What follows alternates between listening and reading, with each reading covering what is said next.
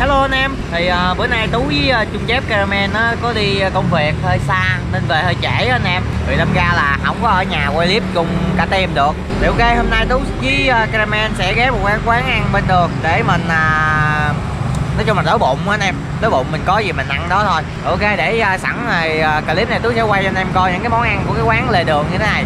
Nhìn chung á là giá trong mấy cái quán này khá là rẻ trong cái menu á. Trời đất ơi, điện thoại còn xài nha. Cái điện thoại em mà. Nè anh em, trong menu này kia kiểu giá khá là rẻ nhưng mà không biết ngon hay không nha. Chứ thấy này rẻ nè. Cái này là mình rẻ khác thôi. Thì anh em biết sao không? Là Tú với Trung Chép á là đi mua đồ về đặng, nói chung là đặng cho cái kênh bên kia á, anh em biết rồi. Đi giờ này chưa về giờ con. Thì anh em cũng thấy rồi đó, Tú với Trung đi từ hồi sáng tới bây giờ luôn rồi. Giờ mấy giờ? Chưa về giờ con. 8 giờ luôn rồi. 8 giờ. Đang tạo.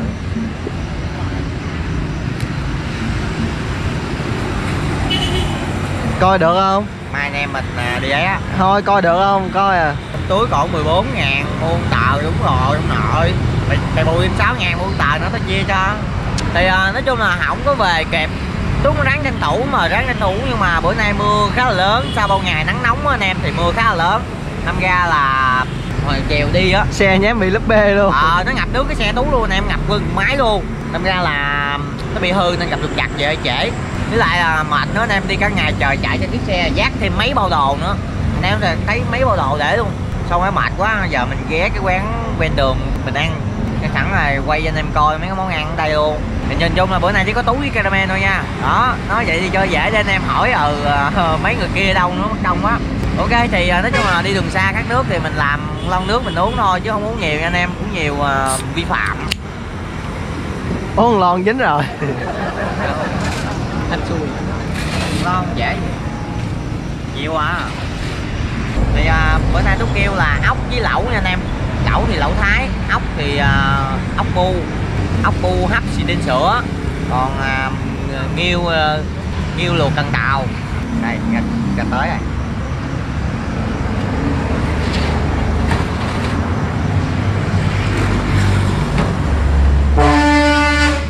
Ủa xe bóp càng cũng điếc tai. Thì ở đây sát lộ anh em thông cảm á, sát lộ rồi nó hơi ồn. Vô chung anh khui giùm em luôn nè. Đá tạ. Thì đây là sò huyết rang me nha anh em. Sò huyết rang me dẻ gì có giá là 50k, chung là rẻ ha. Chơi trước cái này cái xin phép mời tất cả anh em luôn nha, mời tất cả anh em. Đang nói bụng á, nói thiệt luôn á. Gấp ăn ư? Thôi chấp anh lần trước á.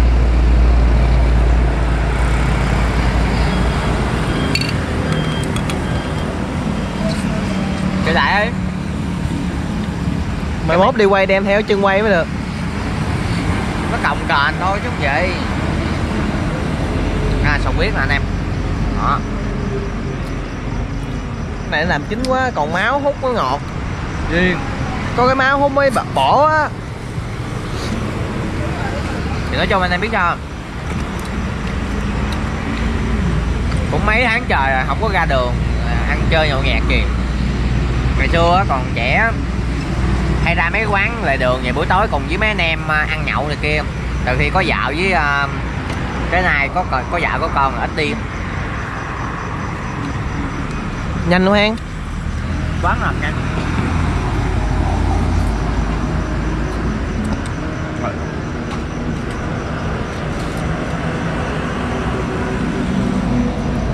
Mới kêu ngồi chưa đóng ghế hả? Quay nhớ để mấy cái bao đồ giúp anh nha. Tự nhiên quay qua hỏi xe mất tiêu. Tại cái bao đồ mới mắc á, mấy cái bao đồ của mình mới mắc. Nó rình đâu nổi. Đó không nổi. Nó vác cái mình thấy chạy liền. Ngon quá. Vô cái anh em ơi.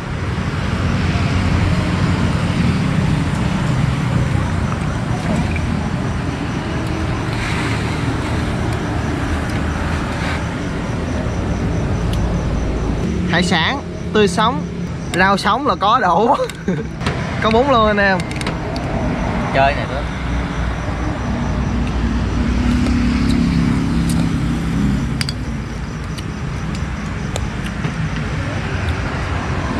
anh em dắt chanh vô nha anh em. Cái này nước chấm. Mới thấy dắt tắt là hô dắt chanh. Sao bắt lỗi quá à. Rồi dắt tắt vô nha anh em. Thì nói chung á là anh em đừng có suy nghĩ cái chuyện quán ăn lề đường với quán ăn kiểu như là nhà hàng. Anh em đừng quan trọng chỗ đó. Nãy tính rủ anh vô Ninh Kiều Năm ghê. Đi. Nhà hàng giá nó mắc, đồ ăn đôi khi nó cũng như ở ngoài thôi. Đấy, xôi nè. Cái quán nó làm đúng lẹ luôn anh em. Hẹp. Biết sao không? Mình là bàn thứ hai. Ê. Vậy mới giờ còn sớm mà, mới giờ sớm chưa đâu, 9-10 giờ người ta mới ra người ta nhậu. Chứ không thấy mấy quán kia đông nghẹt trơn. Nói chung là đông không đông gì không quan trọng, miễn là ăn ngon là được à. Riêng tôi thấy cái món này là ok anh em, ăn được rồi đó. Rau đó nè. Để vô đậy nắp lại. Để nó trôi lên đi, bỏ rau. Ok anh em, thì mới ra món mới đó nha. Tôm nướng. Tôm nướng mọi. Tôm nướng mọi có nghĩa là người ta sẽ không nướng bất cứ cái thứ gì nữa, chỉ có nướng con tôm thôi, gọi là tôm nướng mọi. Sao không nói tôm nướng một mình? Vậy cái nó chuyển qua nó thành tôm cô đơn, biết không? Ồ, cái này nó tôm nướng siêu cay hay gì, nó cay quá anh em ơi. Để quên, hồi nãy mời sầu nghiêu chưa có mời tôm. Mời tất cả anh em luôn nha. Căng mất tiêu ở đầu rồi. Chán rồi chứ. Quên, nãy mời nghiêu chưa mời ấy.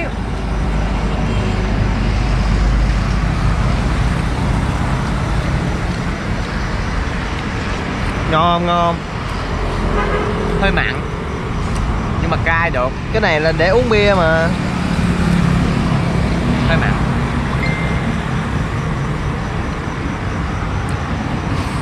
Vô anh em ơi, vô.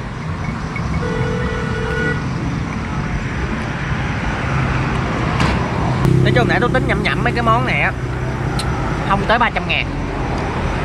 Không tới 300 nha. Thì nói chung là chung cũng cực khổ theo Tú nguyên một ngày nắng mưa nữa rồi bồi bổ lại cho chung thôi chứ thôi không sao, tháng này tăng lương được rồi. Không có.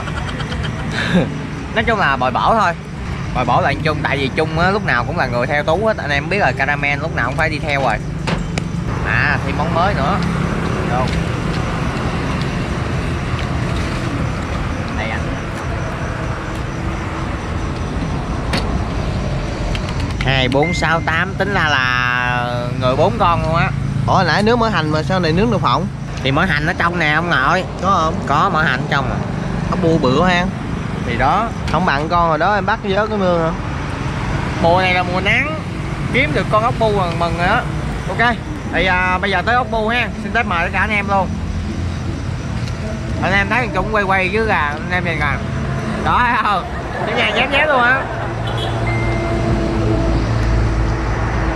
Cũng tranh thủ tại anh em Tú hơi đói anh em. Ôi Chấm gì? bảo cái đít cái.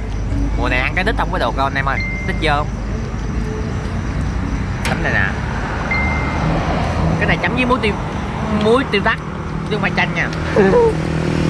Mới tính nói muối tiêu chanh gì? Đậu sôi à. Ngon quá anh em. Biết sao ngon không? Không. Tại cái bụng ăn gì cũng ngon á. Không phải mà lâu rồi không có ăn ốc nè, ăn ốc lại ngon, ngon quá.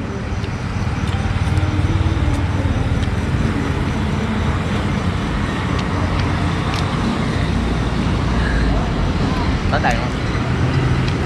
Đó.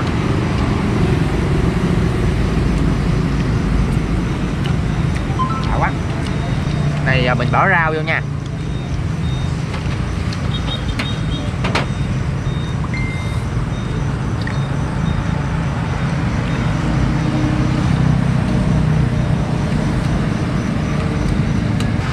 Đúng. Hả? Anh em mình cũng ly đó. Vô. Vô. Chúc một ngày mệt mỏi đã cũng sắp về tới nhà. Nói chung là uống cái này giải khát nha anh em, chứ không phải là ngồi nhậu nha. Tại vì anh em thấy không, xe Tú đậu ngoài đó, còn một bao đồ nữa nên không có nhậu được nha. Giờ mình chơi thử miếng lẩu nữa thôi. Giờ tổng cộng mình 4 món này đủ rồi ha, 4 món. Ủa còn món nào nữa, nãy mình nghe tôi kêu mấy món. Ai biết đâu. Nãy có cơm cháy lộn khô quẹt gì không? Không, không có cơm cháy đâu ăn.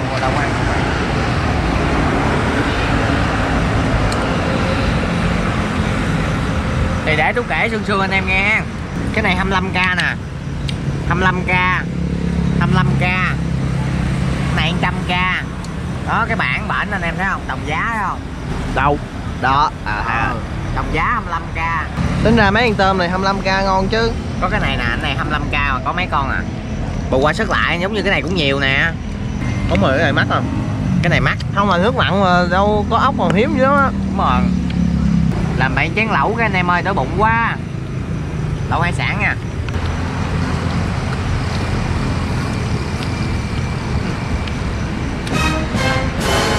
Đây công an à.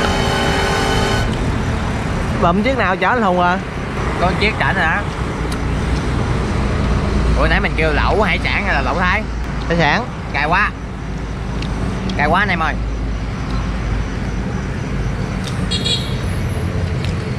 Cái này là đầu cá hồi nè. Mình chấm với cái này.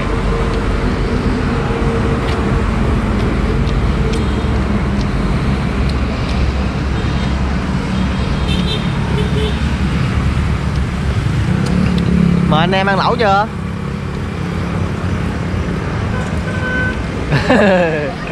Đơ như cây cơ. Ok anh em ơi, giờ tới món lẩu nha. Nãy là Tú mới ăn cái gì cá thôi, giờ tới lẩu mới mời được nè. Tú phải thử đọc trước mới dám mời anh em chứ. Anh Tú nói khéo à nè. Thì phải mời tất cả anh em nha. Quên đi, đặt nói khéo đó.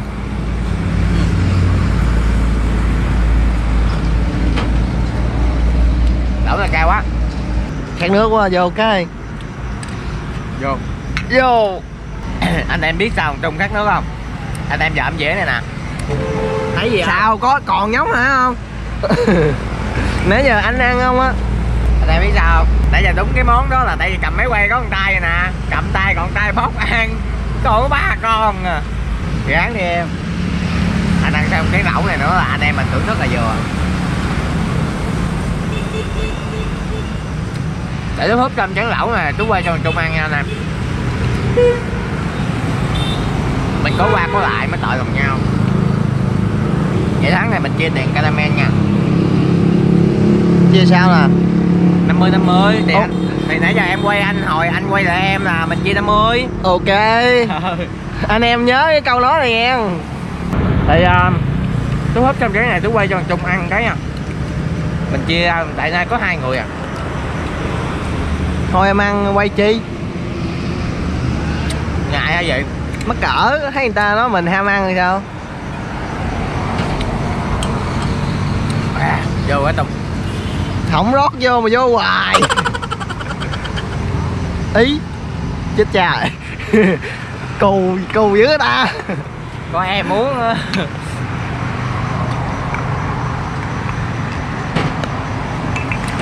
Nè rót thêm vô ơi. Rồi đưa máy quay đây anh quay cho.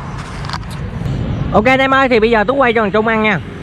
Thương lắm, sợ khát nước mới cho. Một hồi mà công an thổi tao hen là tại mày á. Ủa mắc mới gì? Em thương anh mới cho nước. Đã ngượng lon mà mày ngỡ hôm nào mày sang sớt vậy. Bây giờ tới Tú nè. Ơi lấy. Ăn thôi anh em ơi. Nó bụng quá. Gì hả? Nhiều tay. Ngu. Cái đồ ham ăn. Ham đâu mà ham biết mà. Cái này ta gọi ham ăn. Ê nãy có nghiêu nữa nè anh Đấu. Có nghiêu mà. Em vớt được 2. Rồi. Em vớt được 2 mực rồi. Có 2 con mực vớt cái ton không rồi. Hỏi 3 con luôn. Đâu 3? 2 à. Mời tất cả anh em ăn mực với mình nha. Chấm gì vậy? Mặn rồi, đừng chấm nữa. Mặn thiệt. Tao nói mà không tin. Kêu thêm dĩa bún nữa chứ đói quá giờ dễ ăn đâu đủ. Bún mà mì tôm cũng được. Bún em.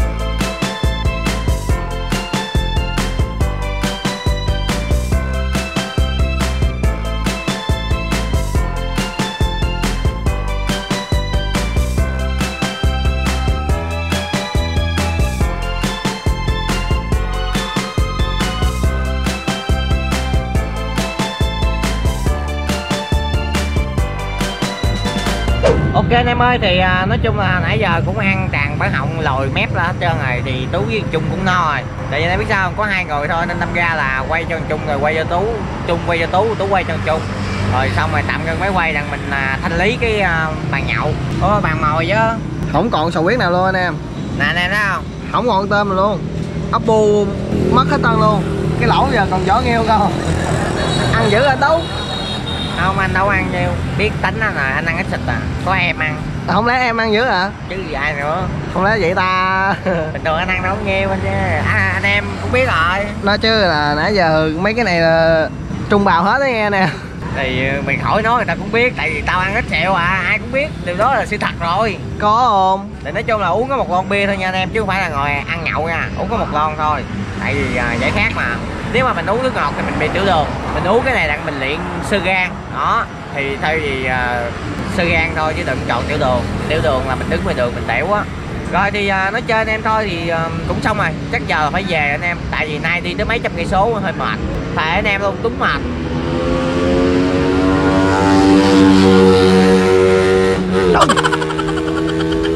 Ôi Công an đứng đền. bậy đứng trển rồi tọt vô sao? Rồi thì chắc là Tú sẽ kết thúc cái clip này tại đây. Chân thành cảm ơn tất cả anh em đã dành thời gian quý báu xem clip này nha. Anh em nào thích video này cho Tú xin một like, một đăng ký kênh, chia sẻ video để ủng hộ Tú nha anh em. Cảm ơn anh em rất nhiều. Bye bye. Hẹn gặp lại anh em ở clip tiếp theo nha.